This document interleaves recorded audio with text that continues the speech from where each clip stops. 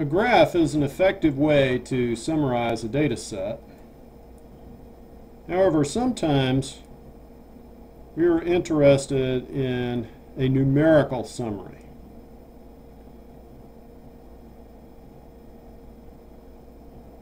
One of the numerical summaries that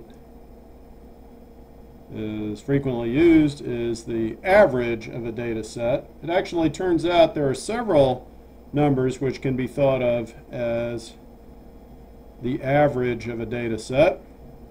And so we will look at 3 of those in this section. First, suppose that we have a data set with n values. Okay, we represent the values by the letter x.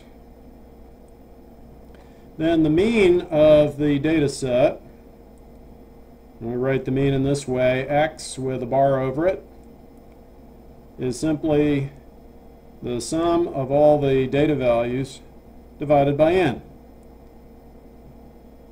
Okay, so this symbol here, you don't need to be concerned about that. That just means to add them all up. Okay, so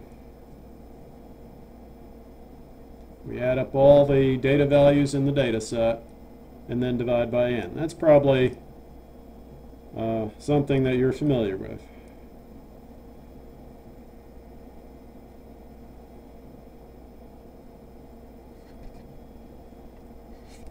Okay, so for example,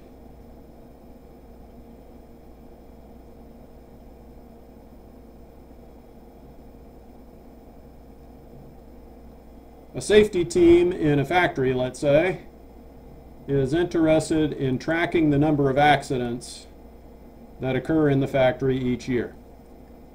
And so they record over a 5-year period the number of accidents that occur each year.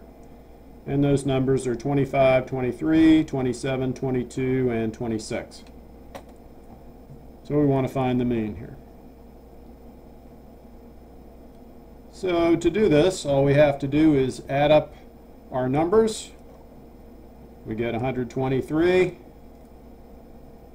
and then divide by the number of years, which is 5. And we end up with a mean 24.6.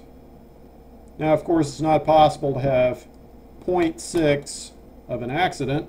Nevertheless, the mean is defined in this way.